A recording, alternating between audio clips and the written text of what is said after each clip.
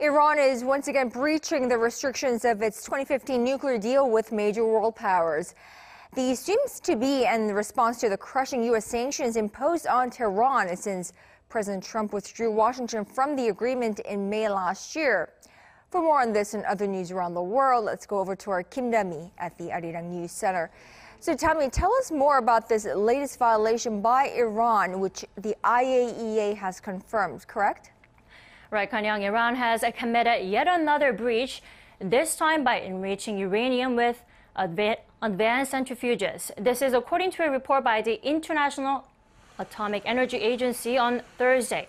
On September 25th, 2 days ago, the agency verified that all of these centrifuge cascades already installed in R&D lines 2 and 3 were accumulating or had been prepared to pile up enriched uranium. The lines comprise small cascades of up to 20 centrifuges.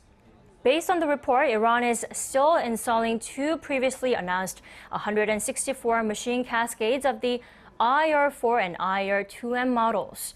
These are the two cascades that were removed under the deal and that led to the world power lifting international sanctions against Iran.